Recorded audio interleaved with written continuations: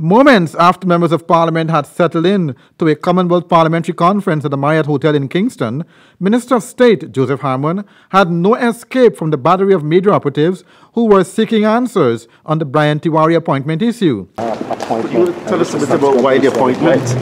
I will have a full press conference tomorrow on the matter. But the matter is... You'll be informed about it during the course of today. Why? You'll be informed about it during the course of today. About a full press conference, I'll give you a full brief on everything. Minister Harmon, doing everything he can to avoid more trouble, refused to answer the question, but can only say all will be discussed tomorrow at its weekly post-cabinet press briefing. But the media practitioners did not give up. They tried one more shot at it.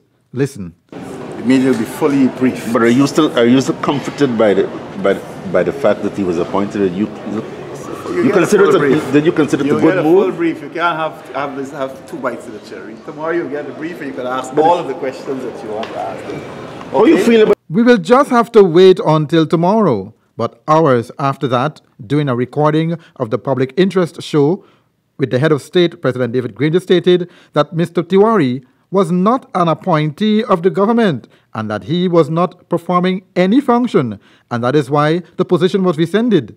The president further stated that his government has a minister of business, and as far as he is concerned, that minister is quite capable and quite competent. The appointment was executed by Minister of State Joseph Harmon back in January. The president and the rest of the cabinet were unaware of the appointment until it was revealed in a Kaicher news story on Sunday. By Tuesday, the Ministry of the Presidency announced that the appointment had been rescinded. Many are asking what is going on in the David Granger administration and how is it that the Minister of State could make an appointment without cabinet's approval. Tomorrow, we should get all the answers. Basil?